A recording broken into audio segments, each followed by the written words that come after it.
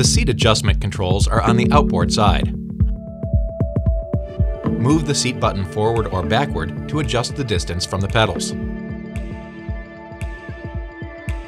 Seat height and tilt angle are adjusted by moving the switch in the desired direction.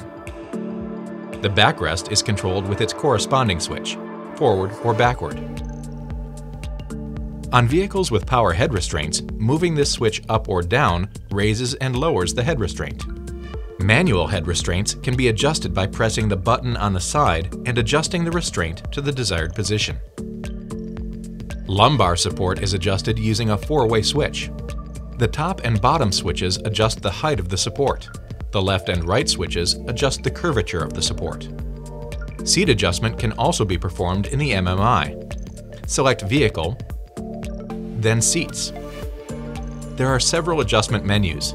Swipe to the left or right to access these menus. To select a setting, press the associated button. Then press the respective arrow to achieve the desired position. Positions that may be adjusted include the upper backrest angle, the side bolsters, and upper thigh support.